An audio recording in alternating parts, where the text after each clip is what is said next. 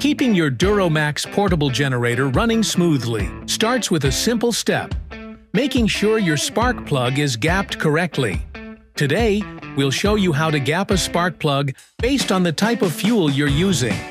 First, we need to remove the spark plug from the engine. Locate your engine and remove the spark plug cap. Use a spark plug wrench to unscrew. Now that it is removed, we can adjust the spark plug gap. Grab a spark plug gap tool, which you can find at your local automotive store. This tool helps you measure the gap between the center and ground electrode of the spark plug. The gap is crucial because it affects the ignition of the fuel. Different fuels may require different gaps, so it's important to check your generator's manual for the recommended settings. Insert the gap tool between the electrodes. If the gap is too small, gently widen it by prying the electrode open.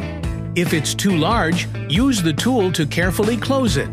The key is a snug fit, where the tool just passes through without much resistance.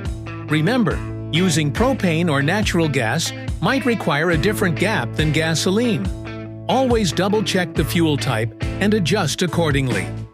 Keeping the correct gap ensures efficient combustion and a longer-lasting generator. Once you're satisfied with the gap, reinstall the spark plug, making sure it's snug but not over-tightened. And that's it! You've now set your spark plug gap for your fuel choice. Thanks for watching, and don't forget to subscribe to our channel and hit our notification bell to stay up to date with our content. As always, stay prepared and stay powered with DuroMax.